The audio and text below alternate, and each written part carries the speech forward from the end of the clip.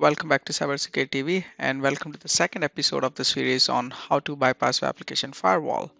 Today we're going to discuss about some of the encoding techniques such as character, Unicode, UTF, and then we'll also see some the reason behind why can we use or why are we learning these encoding techniques so we can bypass the application firewall.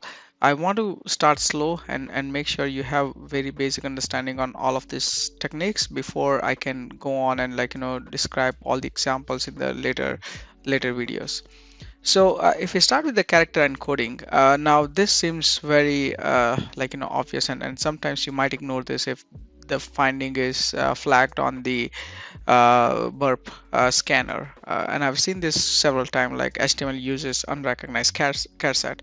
When I see this, you would really think I think by default burp marks it as a informational finding. There is no risk or the severity attached to it, so it's obvious that we would ignore this.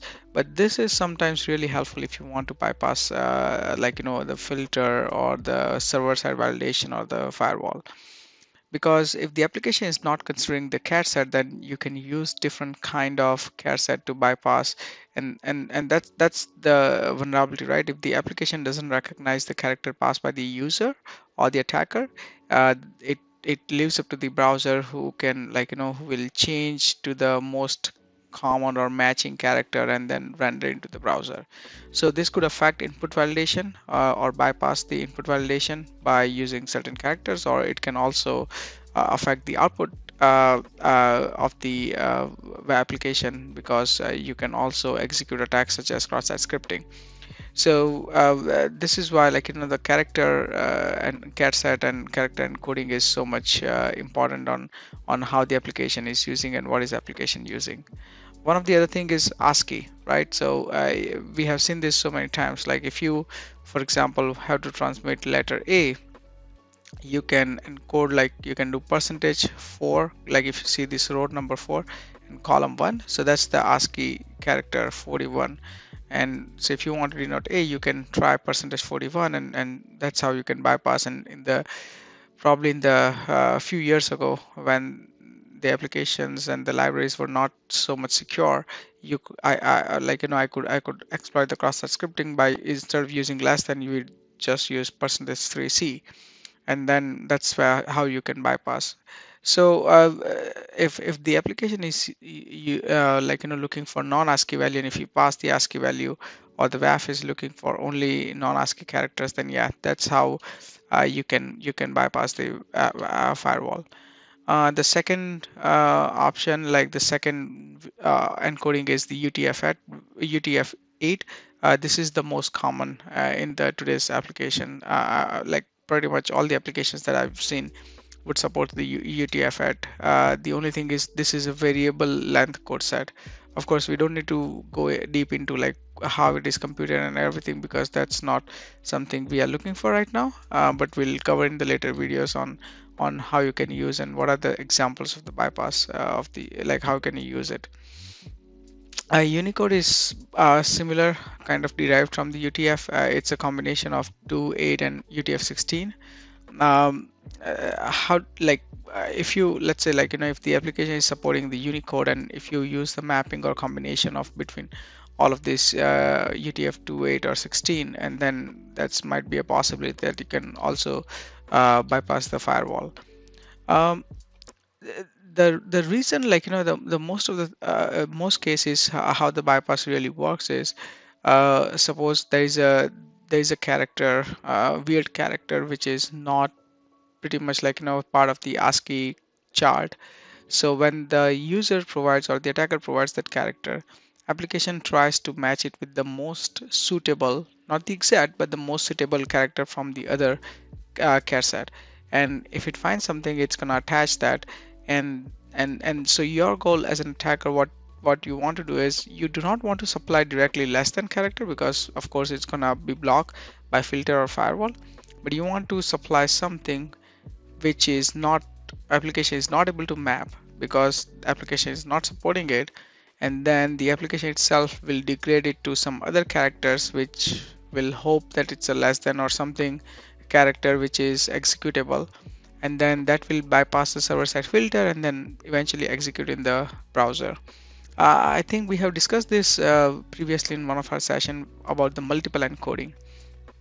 This is another way to bypass a filter or the firewall. Here what you're gonna do is, let's say you have percentage %u003c, which is of course for the less than, and then you encode it again, and that will become percentage %ufe64, right? So that's how different like multiple encoding works, and sometimes the application of the filter is only looking for percentage u003c if it's only allow listing, for example. So that's again a valid way to bypass it.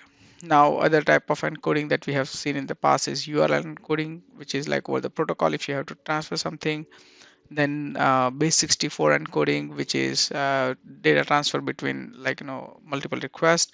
So those are the different kind of encoding. So we'll see in the detail how do we with the examples.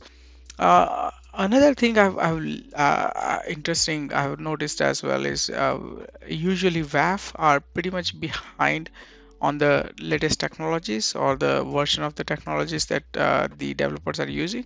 For example, HTTP2 was very recent, couple of years ago, where the WAF rules were not able to match up to the speed, or you don't have any rules to support that kind of request or analyze and block such request.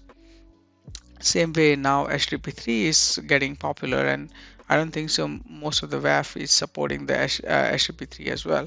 So sometimes by intention as an attacker, if you pass HTTP3 request and the WAF will not be able to understand it because there are no rules or it's not suitable to that, then it will declare the request to HTTP2 and will allow your request.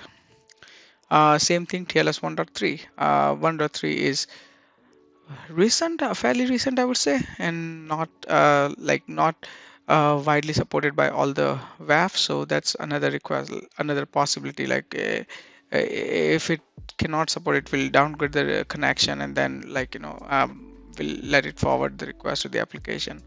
WebSocket is, again, it's been there for a while now, but still there are not enough rules in the WAF because it's very hard to find a balance for the false positive versus real request, because WebSocket is not a